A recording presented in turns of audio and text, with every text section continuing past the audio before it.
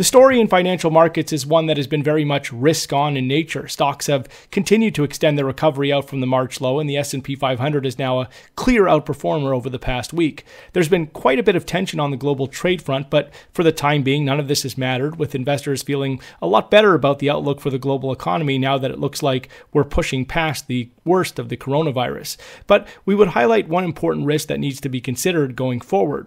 A lot of the economic data in recent days has been coming in a lot better than expected, given all of the initial fear around the pandemic and exaggerated downbeat forecasts that had been priced in. But now that the data has had some time to come in quite a bit, are we reaching a point where things will start to stabilize at a place where we're no longer seeing a big improvement and we're still a ways off from where we were pre-coronavirus?